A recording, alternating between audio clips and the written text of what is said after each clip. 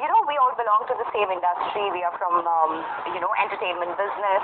We have all come here to represent India. And I am very, very excited about the launch of the poster of my film. I have, like everyone out there, they know I'll be coming in Indian Pavilion. I'll be launching the poster of my film. So I was very, very excited. Then comes the news of, before that, I'd like to tell you that there is this elitist system, this elitist game which still exists. Right. There was this opening ceremony which happened in the Indian Pavilion. Sure. There was everyone, all the talents, my contemporaries, everyone, and not just from the Bollywood. We had singers, we had many well-known talents.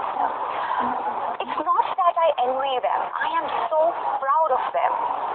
But at the same time, it is a bit disheartening that why was I not there? Right. Yeah. Why was I not there? I could have been there probably in the audience, at least, cheering up for them when they were doing the Ghumar. I loved the video. Yeah. I felt so proud of my country.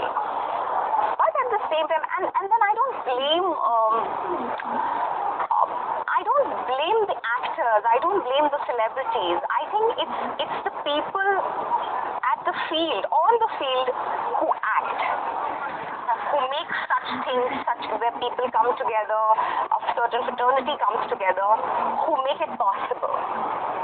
I don't want to blame my contemporaries. Yeah.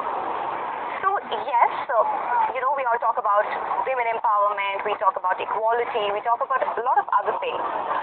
But I think it's easier said than done. I think we still need a lot of change. Probably next year when I come to Cannes, I would be part of it.